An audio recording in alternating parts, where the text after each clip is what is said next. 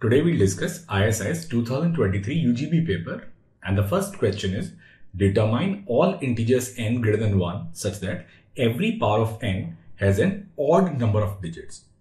Now the first concept that we need to learn here is how to find number of digits for any number n. So if we have a number n, then number of digits, it is given by 1 plus greatest integral function of log n base 10. Now we want every power of n to be an odd number. So if every power is an odd number, so this n itself should have odd number of digits, and it will have odd number of digits if this log 10 base n, it is an even number. So it is an even integer. So we can write this log 10 base n, it should be some 2k plus its fractional part f.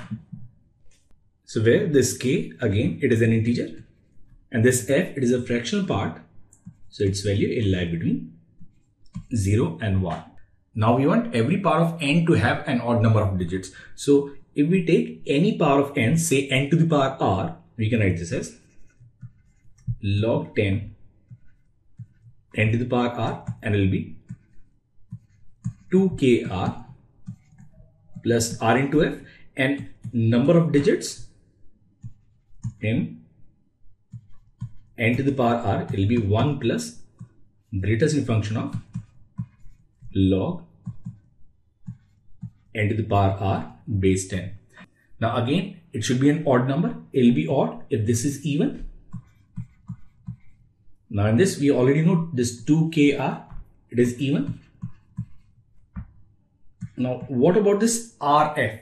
Now the problem is, if we multiply r with f, it is possible that you'll get this rf such that it lie between 1 and 2, or in general this rf, it may lie between some 2m minus 1 and 2m. In this case, when we take this greatest integral function, then this part, it will be even, but this rf, it may give us odd result. So depending on the value of r, it will give us odd result or even result.